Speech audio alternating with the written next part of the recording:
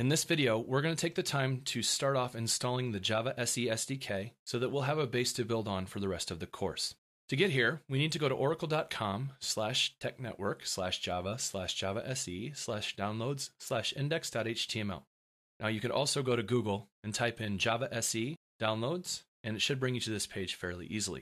These videos are going to be done for a Windows machine, and I will be using the 32-bit version of the Java SDK for my install. What we're going to do is look at the platform JDK. Currently, it's 7 update 45 at the time of this video. Your version might be a little newer than this, and that is okay. Just get whatever the most recent version is. Go ahead and select download. And when you get to the download page, you'll need to say accept the license agreement, and then find the correct distribution for your machine. Now, ours is the Windows x86 that I'm using in this demonstration course, but you may be using Linux or Solaris or Mac, and you would want to get the correct distribution. If you're on a Linux machine, I would recommend first checking to see if it isn't already installed. It may very well be. As well as, if you're on like Ubuntu, you might look up the specific sudo command to get the SDK installed if it's not, rather than coming to this page. So what I'm doing is downloading the JDK right now for this Windows machine, and I'm going to go ahead and pause the video while this download completes. So if you're watching this along with me, go ahead and pause your video and then come back when your download completes as well.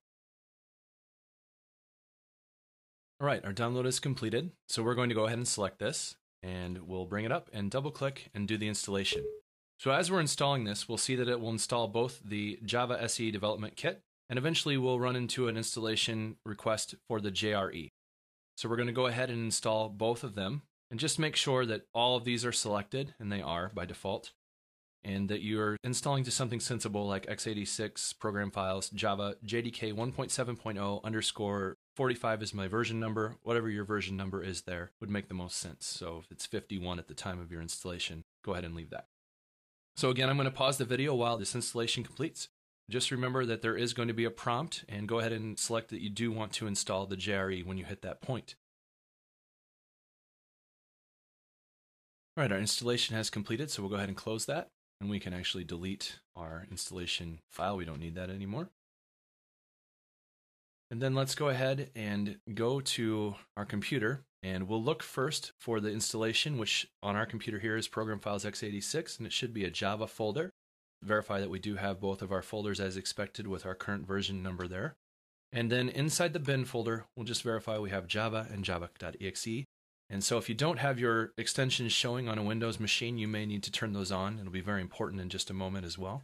We just want to verify those are there, and we'll grab this path by selecting it and then either right-clicking and selecting copy, or you can just hit Control-C and that would copy it as well. Now we're going to need that because we're going to set up an environment variable. To do that, we're going to right-click on our computer and select Properties, and if you don't have the computer showing on your desktop, you could find it in the Start menu and select Properties, and that brings up this page, and we need the Advanced System Settings, the Environment Variables, and then down here we're going to find Path, and we're going to edit it. At the very end of the path, we don't want to change anything that's already there. These are very important pieces of information for programs to run.